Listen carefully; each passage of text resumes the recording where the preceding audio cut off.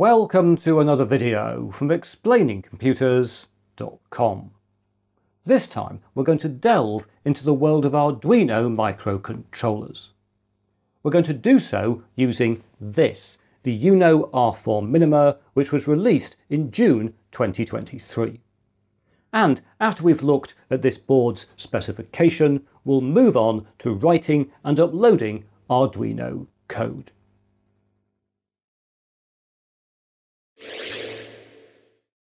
Right, here we have our Arduino UNO R4 Minima, which sells for about $20 or €18, and I paid £18.60 here in the UK. So let's bring in Stanley the knife and open this up, just cut through the label like that, and have we got in? I've struggled with these before, haven't I? Getting it from both sides, dearie me, there we are, and finally we get in. And in here we find, hopefully, what have we got? Oh, various instructions. Bits of paper, that's exciting, and more things there. And this is, of course, the board itself, which, as we can see, comes clipped into a plastic base to protect it when not in a project. But I imagine it unclips quite easily. It does. There we are. So let's put it down and take a closer look. At the heart of the UNO R4 Minima lies a 32-bit Renesas microcontroller unit, or MCU, which has an ARM Cortex-M4 processor clocked at 48 MHz. The MCU also contains 32 kilobytes of RAM, 256 kilobytes of flash storage, and 8 kilobytes of EEPROM. In case you're wondering, both of the latter are non-volatile and retain data when the power is switched off. However, EEPROM can be erased at a byte level, whereas flash memory can only be erased in blocks. And on Arduinos, the flash memory is used to store programs, or what are called sketches, whilst the EEPROM may be used to store small amounts of data, and is therefore also referred to as data memory.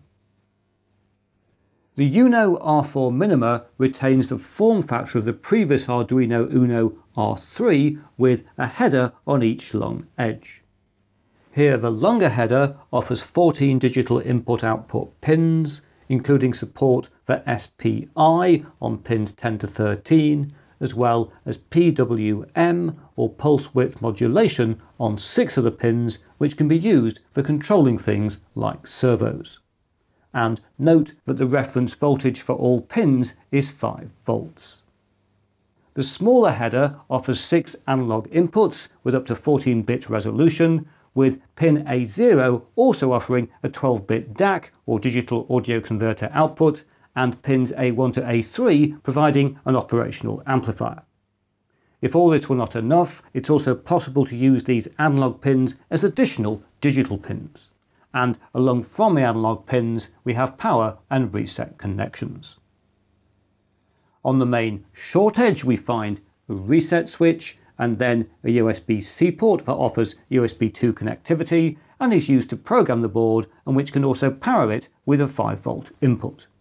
However, the UNO R4 can also be powered from this barrel jack or from its V-in header pin, both of which accept an input of 6 to 24 volts. With our UNO R4, I therefore purchased this battery box that takes a 9-volt battery and which will allow us to run the board standalone. Other connectivity includes a CAN or Controller Area Network Bus, as well as UART, an SWD or Serial Wire Debug header for debugging, and this ICSP or In-Circuit Serial Programming Connector, which duplicates the SPI or Serial Peripheral Interface from a digital pin header. We also have various LEDs, including a power LED here and a user controllable one over here. Finally, it's worth noting that the UNO R4 Minima has got a real-time clock, and that it offers USB HID or Human Interface Device functionality.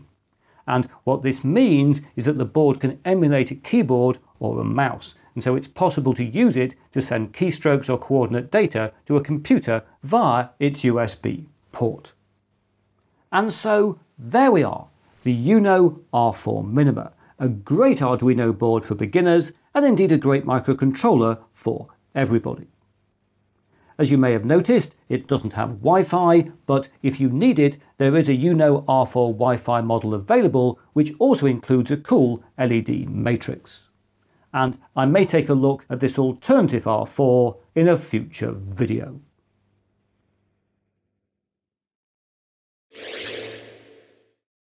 Well, here we now are on the UNO R4 Minima pages of the Arduino website, where we find fantastic documentation.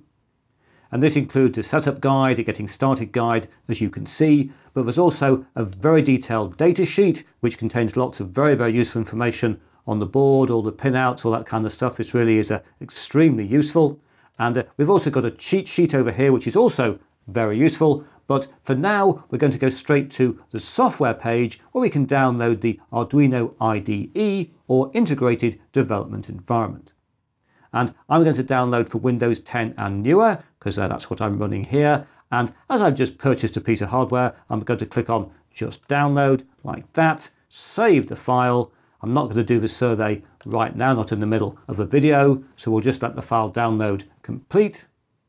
And if we go across to the folder it's in, oh look, it's waiting for us. Here is the file. Let's just execute the file and install the software. And I've learned the hard way it works much better if you go for anyone who uses this computer. And it's also worth pointing out, it does take quite a while to install. And there we are, it's finished. So let's just run up the program. And as you can see, on the first run, there's various things we have to approve and various bits of software, bits of drivers, things like that it needs to install. But with everything finished, it looks like everything's finished down here as far as I can see. Yes, everything looks happy. Here we are in the Arduino IDE. And this is where we can write programs, or what in Arduino land we call sketches. And when we've written the program, we need to verify it using the icon up here, which will compile and verify the code. And then when everything's okay, we can then upload code to our Arduino board using this arrow, this upload control. But before we can do any of this, we need to install on this computer what's known as a board core, which contains the files needed to compile and upload sketches for our particular board. So I'm now going to bring up the board manager by clicking over here, and if I now search for UNO R4 like that, it comes up and we can click on install. And there we are, we've successfully installed our required board core. So let's close down the board manager. Next, to work with our board, we need to connect it to the computer. So let's take the board, which I put back in its little plastic base, and plug it in like that. And as we can see, the power LED comes on, and also this LED here, the usable controllable LED, this starts flashing. And we'll explain why it's flashing in the next part of the video. But back in the IDE, we can now go to the Select Board drop-down, and we can pick our board like that. There it is. And it's now displayed here as connected, and also down here, bottom right as connected as well. Finally, I'm going to go to File and to Preferences like that. And to make things easier to see on video, I'm going to change the font size here to 18. I'm also going to change the theme to dark like that. And then finally, I'm going to change the file location to something I think is a bit more sensible. And with that done, there we go. I think as a final bit of tidying up here, I'm going to click here, bottom right, to toggle off the bottom panel.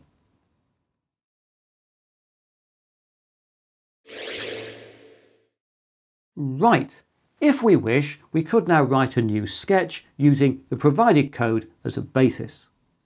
Or we can go to File and Examples, because lots of examples are included for us. It's a really fantastic system. And I'm going to bring in a particular example file called Blink. And guess what? This is a sketch which flashes the onboard LED. And if we scroll down beyond the comments, we can see the actual code, which starts with a setup, which initializes a digital pin as an output. And that pin is referred to here as LED built in, and this is predefined for us as the digital pin internally connected to the onboard LED. And as this varies between different Arduino boards, it's nice this is predefined.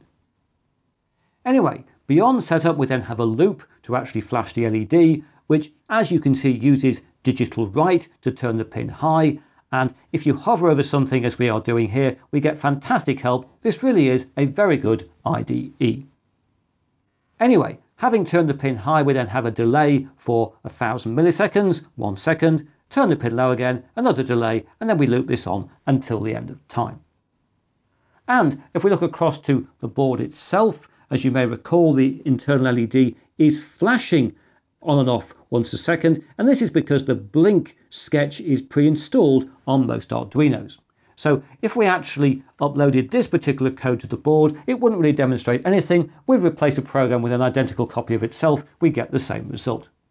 So what I'm going to do here is to change these delays. I'll change that to a 2000 to 2 seconds. We'll change this to, I think, 250, a quarter of a second. That'll be sufficiently different.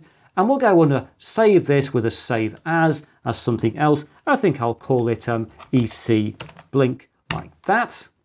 There we are, and things clearly happen. And that's now obviously happened. There we are. And we'll now verify this code. We probably don't need to, we haven't changed it very much, but we will do through a normal process. We'll compile and verify by clicking that button. It's done that. Everything seems to be okay. And now we get to the moment of truth where we're going to upload our new code.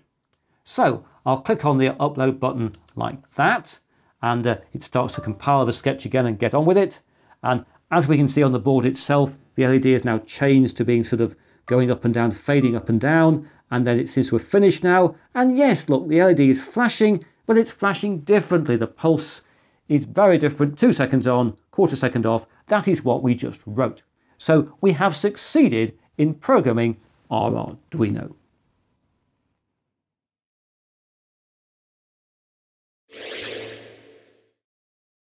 Greetings! I've now wired up a breadboard with 5 LEDs and current limiting resistors to the Arduino, specifically to digital pins 2, 3, 4, 5 and 6. So let's now write some code to bring the LEDs to life and in the process to learn more about Arduino programming.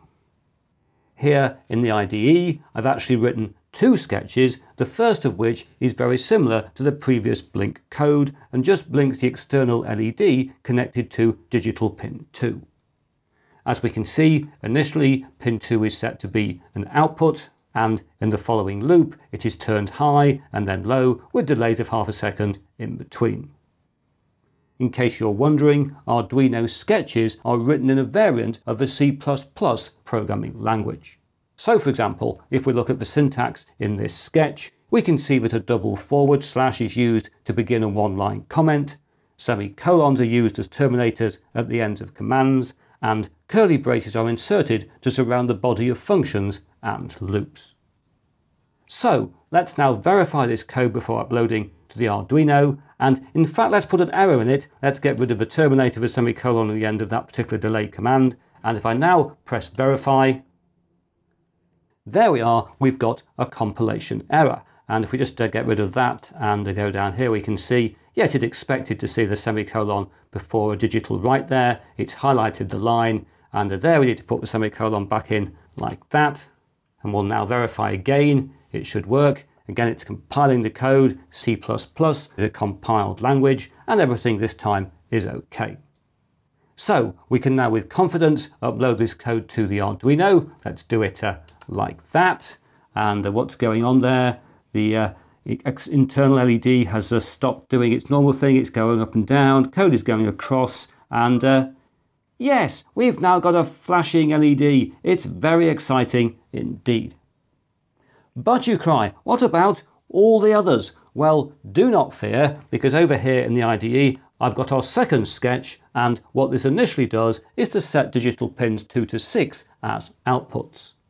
But rather than doing this with 5 separate pin mode statements, it more efficiently makes use of a for loop. And in C++, the basic syntax for a for loop looks like this. So specifically what we're doing here is to set up a variable called a to be an integer with an initial value of 2, and we then set the condition that the loop will continue as long as a is less than or equal to 6. And finally, we have an a++, which will increment the value of a after the expression has been evaluated. And so, as this loop runs, it will execute a pin mode command for pins 2, 3, 4, 5 and 6, setting each to be an output. Moving on to the main loop, we have a very similar for loop going on, which here will in turn set each of our pins to high, wait for a delay of half a second, set it to low, and move on to the next pin. And I've already verified this code, so let's upload it to the board. Very exciting. Here it goes across. And is it all going to work? Hopefully is. Looks like things are happening with the little LED down here. And when it's all completed, yes, we have our running light. Things are working very nicely. And it's worth pointing out that the Arduino here is working as an entirely independent device. So what I'm going to do now is to just zoom out the camera like this, just to take you out a bit so you can see it's sitting there all by itself. And what I'm going to do is to disconnect it from the computer like that. It's gone. And here I've got the battery box, the 9-volt battery box I showed you earlier. It's got a battery in now. I'm going to connect this down here like that. And if I turn on the power, yes, we have our working LED. Shall we zoom in again just to be exciting? There we are. It's working. We have our Arduino as a fully functional standalone device that we could carry around anywhere we wish. And indeed, we could even take it to the park to show our flashing LEDs to some ducks. And they'd probably be very interested and also want to know how to use an Arduino to read sensors, control motors and servos, and all kinds of other stuff. But that will have to wait until another video.